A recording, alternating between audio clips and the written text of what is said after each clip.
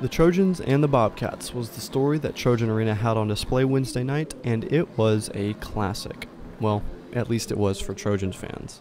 After a pretty tightly contested first half, Troy went on a pretty good run in the final 10 minutes of the second half, which allowed them to pull away from Texas State and secure the hometown win. This has to feel good for head coach Scott Cross and his Trojans, as this win snaps a 2-game losing streak and moves that home record up to 11-1. Speaking of Coach Cross, he gave us his overall opinion on how his Trojans did.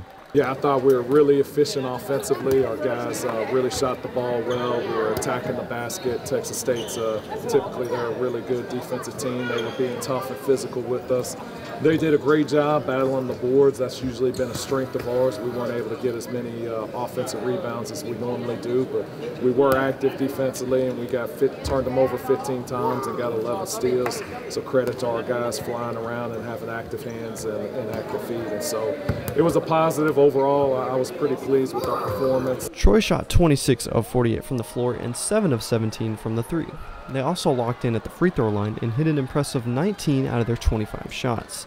The most notable player of the game would definitely have to be Miles Rigsby, who played 36 of the 40 minutes of game time, almost dropped a double-double with 20 points and 9 boards, and as a little icing on the cake, he also had 3 steals. Now, I don't mean to be a downer, but I have to address the elephant in the room. At home, Troy looks championship bound, but on the road they just can't seem to get the wheels turning. Coach Cross discussed the possible issues with traveling and potential ways of remedying said issues. I think we have a young team. I think we're one of the 30 youngest teams in the country, and so I think it's just a matter of figuring out how to win. I think that's the next step.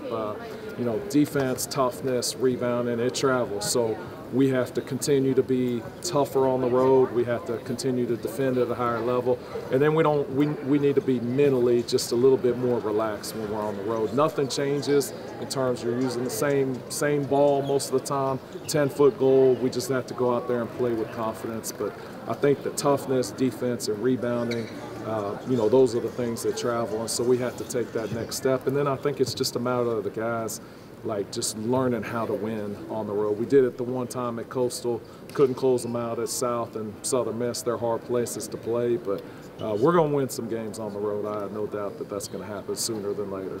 Once the final buzzer rang out, 78-65 was the final score and sent the fans home happy.